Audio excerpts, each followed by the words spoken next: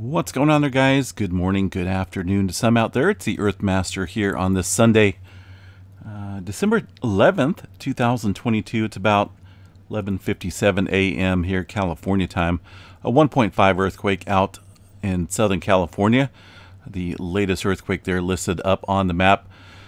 Right off the bat, though, we're going to check out the activity, or I should say lack of activity, at the Mauna Loa volcano.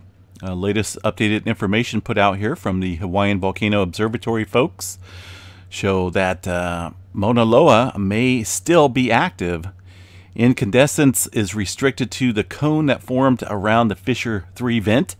There was no observable activity anywhere on the rest of the flow field overnight.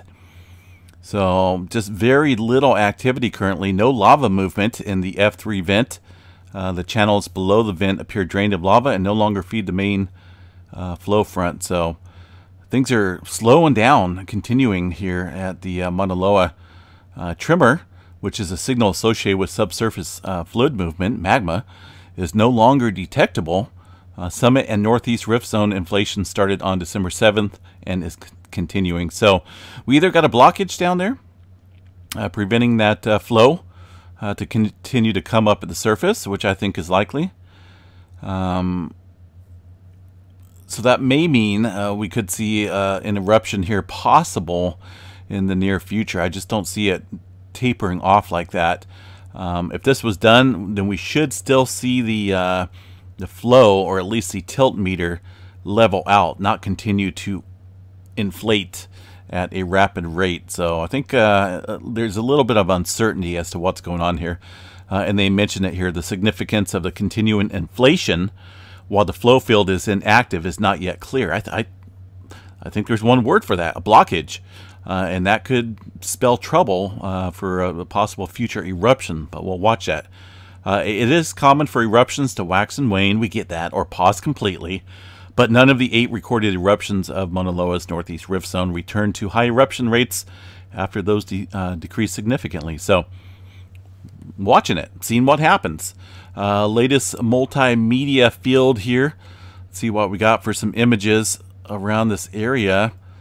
Shows obviously some steam and gases, volcanic gases here coming out from the region, but no fountains of lava, no visible lava whatsoever. So I think there might be some blockage there with this eruption. So we'll just watch it, folks, see how it plays out. Okay, earthquake activity across the region here of the West Coast. Got a little bit of movement off the coast of Oregon early this morning, about 9 o'clock here, a couple hours ago, into the Blanco fracture zone of 4.0 at 10 kilometers deep. Also some activity up into Seattle. Looks like one more earthquake there in the Puget Sound of Washington outside of Seattle, 12 kilometers deep along the Seattle fault zone for that 2.4 coming in about 5 o'clock my time. Here along the West Coast, California region, still seeing some activity up and down the plate boundary. No major uptick, no major unusual movement. We got one earthquake here north of Riverside, 1.6 just off of the San Jacinto fault zone, San Bernardino section. This here is kind of where this almost joins the plate boundary here, but not quite. Either way, a little bit of movement on the San Andreas fault, the southern segment, a 1.7 coming in yesterday. And then also a couple of small quakes down here on the Brawley seismic zone. This one coming in overnight, about a 1.2 magnitude earthquake. In Texas, had a little bit of activity yesterday and today. Earliest one, or at least the latest one, a 2.9 just after midnight. They're outside of Pecos. And some movement again up around the Oklahoma area with the latest earthquake, a 2.4, right around this region where we've been seeing a little bit of swarming taking place there, north of the Chickasha area, outside of the Minco region. One earthquake up into Kansas as well. That one coming in near Danville, looks like a 3.2. Just earlier this morning time period, not for sure what's out there. Let me see what we got. Fields, obviously, right? Hard to tell sometimes what's out here, and most of these look like some type of farmhouses out here. Out enjoying the beautiful countryside of Kansas. Love that state. All right, eastern portion of the country, pretty quiet. We did see some movement here off the coast of Mexico. Actually, it looks like it's just inland, a 6.0 coming in about 6:30 my time here, just a few hours ago. It was felt pretty broadly over the area, only 18 kilometers deep, and it is in that zone there along the Middle America Trench that sees a lot of earthquake activity, and some bigger, much bigger than the 6.0 magnitude that we've seen this morning. So I haven't heard of any major damage or anything like that. All the pagers there are for the most part in the green to the yellow range, but definitely seeing a little bit of activity ramping up here into this region. Prior to that, we did see a 4.1 up north, and then one earthquake down here along the Guatemala area, 191 kilometers deep here into a portion of the Middle America Trench after the 6.0 here in Mexico. So overall broad seismic activity kicking up there, it looks like. Also down in the Costa Rica area, I know we've seen some movement there last night. It's still there on the earthquake 3D globe, but it's not on the USGS map. So there's definitely a pretty good uptick in earthquake activity along this region over the last 24 hours. Up here also around the British Virgin Islands area, looks like some activity early this morning, just after midnight of 4.1. And some other earthquake activity within the region. Also, Puerto Rico, southwestern edge here, getting in on the swarming. A couple different troughs here and trenches up north, putting a little squeeze on the area. It's almost always swarming there in that area of Puerto Rico. I guess that's a place to be if you want to feel some earthquakes.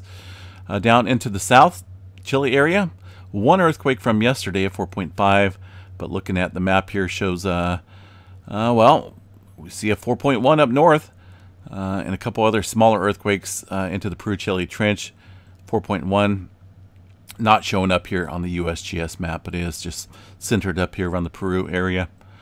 Some activity down south here along the South Sandwich Islands. 4.9 coming in earlier this morning. Pretty somewhat, well, 35 kilometers deep here, but it's really south on the very southern end here of the trench zone. We have been noticing a little bit of activity ramping up here over the past couple weeks. Out here along the plate boundary, Antarctica region, South America or African area, well south of South Africa. They have this. Wait a minute, stand by for a second here. They have this 5.1 set south of Africa. But I would say it's way south. I don't even know if I would use the Africa in the word here, because this is kind of outside the Southwest Indian Ridge. But okay, either way, 5.1 coming in. Also up around the Johannesburg area, seeing a 4.4 coming in just a couple hours ago. Not a big earthquake, but earthquake activity here doesn't really happen all that often. A little odd quake. One earthquake down here in Australia. This is another zone that really doesn't see too much activity. A 4.6 coming in at about 6:30 this morning time period. Now look at historical data. Regionally does not show a whole lot of movement in this area. It looks like maybe we did have a 4.5 within the vicinity, about 30 miles or so of today's little earthquake there in Australia since about 1900 or so. But you know, these earthquakes are just not really all that common out here in Australia. All right, let's see here. Around the Fiji Islands area, 4.8 coming in just a couple hours ago, it looks like. 603 kilometers deep. That's a deep one. On the globe here, we can see that raised off of the globe pretty nicely. That's going to be these rings here. Also some activity just coming into the New Zealand area, North Island, New Zealand, coming in with a 3.2. And let me see if I can see that on the seismographs. I'm not really seeing anything picking up here across New Zealand, but definitely showing up here on the map. And activity kind of kicking up a little bit around the area throughout the Indonesia region. Most of this activity here from yesterday. We did have some further activity up around the Japan region, around the Izu Trench. 4.9 just coming in about 6 o'clock this morning time period. A couple other earthquakes there off the coast of Japan early in the morning, about 4 o'clock or so. So we've seen roughly about 4 or 5 earthquakes here within the last 24 hours, most of those within the last 12 hours along this area of the Pacific Ring of Fire. So you might want to watch this zone. It is showing quite a bit of increasing activity. Still seeing a pretty good cluster around the Philippines, Indonesia region. There is quite a bit of activity here.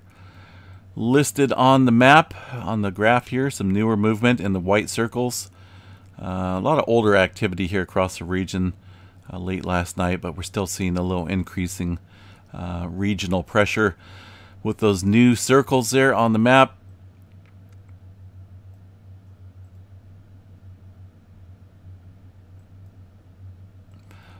Eastern Afghanistan seen some activity yesterday, and late last night looks like they did see one more earthquake, a 4.7 there into the mountainous regions there, and also western Iran, a 4.7 just after midnight.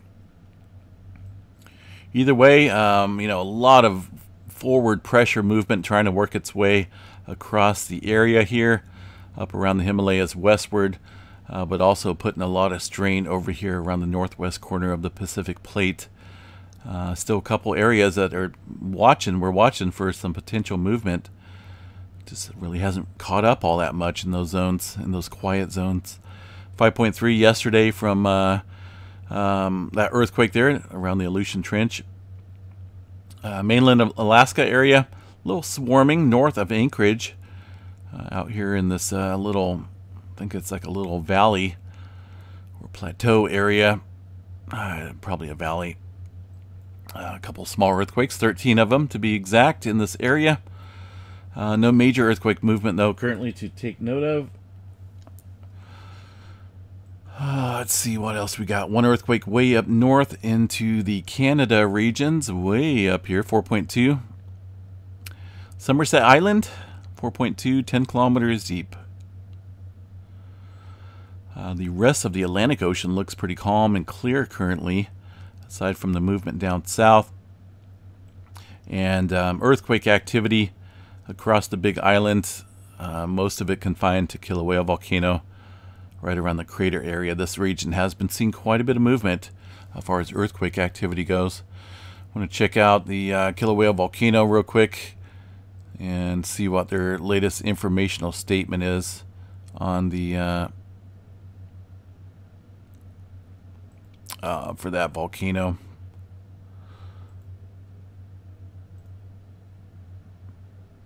I'm going to check out these seismograph stations here real quick and see what we have. And they're not working. At least a couple of those aren't. And a couple are. It looks like there's been a few earthquakes there over the past 12 hours.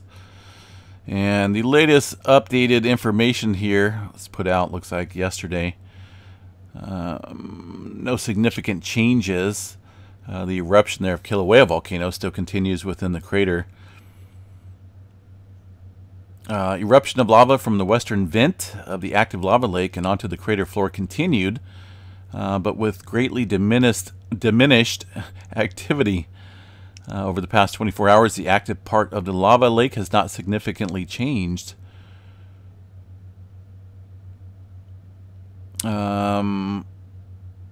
Tilt recorders have been stable within long-term trends over the past week. Volcanic tremor remains above background levels, so activity still continuing within that region. I've seen if they were going to mention anything about these unusual earthquakes there, because we have seen a pretty good uptick in earthquake activity at Kilauea Volcano since the eruption there in Mauna Loa. But for now, I'm just kind of watching it, seeing what seeing how it plays out. I still think Mauna Loa is not done yet. The tilt meters kind of show us that. All right, Yellowstone National Park up here. Some earthquake activity last night, looks like, but overall this morning time period pretty quiet. Not a whole lot going on across Yellowstone.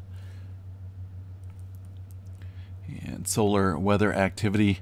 Haven't really seen any major uptick in flares overnight. Things are just kind of staying neutral for now. We do have numerous sunspots facing us, quite a few large regions as well. 3162, 3163 over here, and another new sunspot. All going to be rotating into Earth view here pretty soon. And it's been quite a while since we've seen it this active with this many sunspots here on the sun, the Earth side facing. But not a whole lot of potential here for any major flaring currently. So we'll continue to watch that and see how it plays out. Right now, overall threat of the flaring activity looks like 95% chance for a C flare. M flare at 20, X flare around 1%. Not expecting any major solar weather conditions either, folks. Things are just kind of on the quiet side on the sun. Active in the numbers, but very low activity in the output department. These things are not wanting to produce anything yet. So it's just kind of been that way. We've seen some strong flares in the past, over the past few months and earlier this year, but man, things have died off tremendously across this the solar weather department. All right, guys, I'm going to jump off here. I got some major schoolwork to do today. My head's overloaded right now. I got to do a couple symposiums and lectures and all sorts of fun stuff that's due tomorrow for the finals week here. So, man, it's just sometimes I get overloaded. Schoolwork, though, it's definitely informative. I love learning new stuff. A lot of it I already know, but you know what? One can never know everything, I think, anyway. There's always something new to learn. So I'm going to get started on that. Anyway, have a good day, folks. We'll catch you guys a little bit later on tonight with the update. Peace out.